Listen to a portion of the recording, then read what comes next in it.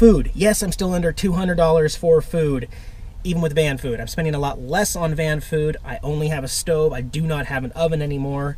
So my eating habits have changed, but I still eat out. I go to fast food, I go to restaurants, but I'm able to keep it under $200 a month total, which is awesome. Alcohol. I have an alcohol fund now. I didn't have that before. Let's be honest though, I do drink alcohol. I like whiskey.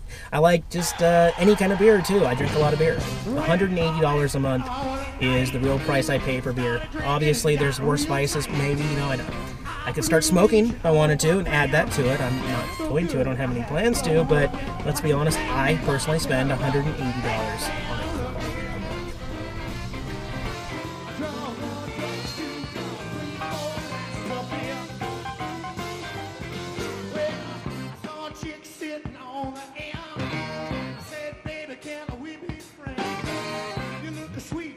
You can be. Come on down and drink with me. Hey,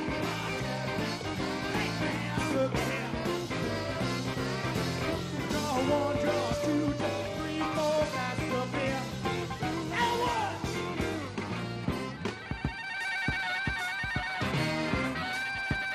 Does make me want some bacon. Bacon, bacon, bacon. Land of peanuts. Mmm.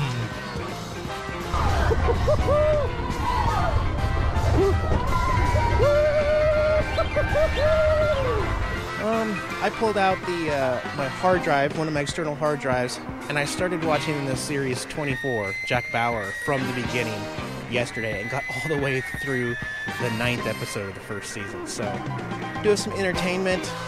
Got my mandolin and my guitar. I might break out and play a little bit, and just keep warm.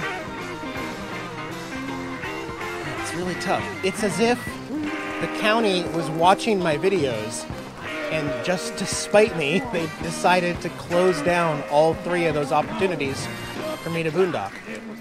Sweet home Alabama.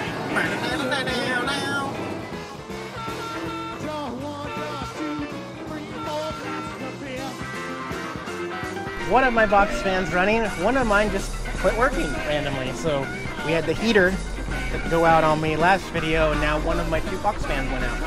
Luckily I was at a Walmart, so I went right over and got this one. It's actually an oscillating fan. I hate those little bastards though. This one weighs 6,800,000 pounds. It's a beast.